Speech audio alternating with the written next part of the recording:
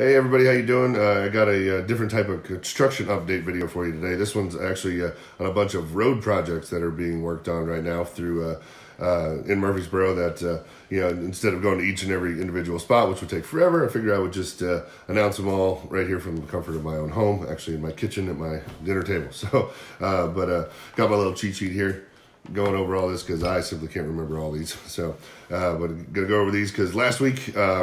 The city announced a $270 million, it's actually just over $270 million initiative to improve a lot of the roads here in Murfreesboro. So and construction is going to go from now, 2020, up until 2023 on some of these projects. So some of these projects may be a little longer than others, but I'm going to get right to them here. So these are the ones that they announced.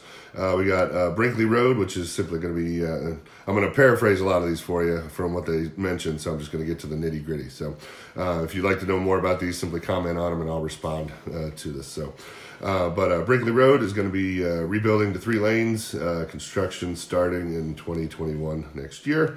We got Cherry Lane, which is going to be done in 2 phases. They're going to build a 5-lane road from the west side of Siegel Park to Sulphur Springs Road. That should be nice 5-lane highway or road over there. And part two is going to be done in 2 parts, they're going to build a 5-lane road and interchange to the east and west of 840. Construction starting next year in 2021. We've got the Gateway Boulevard extension, which they are going to build a 3-lane road between Robert Rose Drive and Gateway Boulevard. They're working on the design for the road now and how it's going to look and all that. The engineers are working on that, and construction starting in 2022.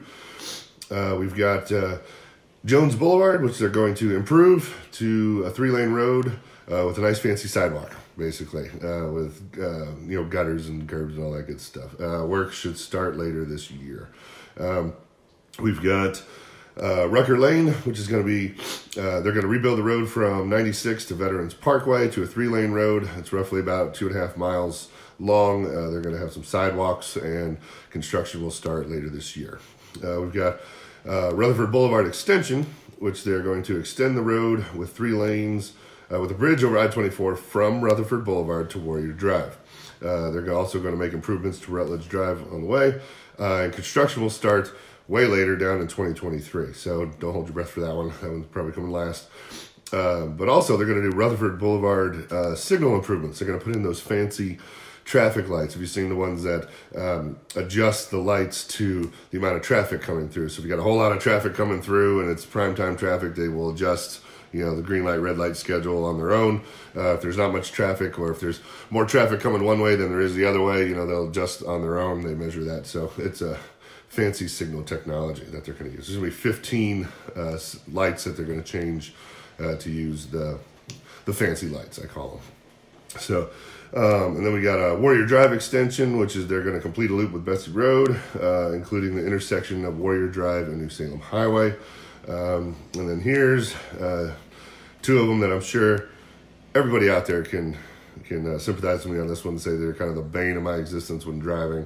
We got New Salem Highway. When I have to drive down that side of town, doesn't matter what time of day. It's always some kind of traffic jam, or they're holding up over there with all the construction, everybody merging and all that sort of stuff. So, but it looks like it's going to be done in several phases.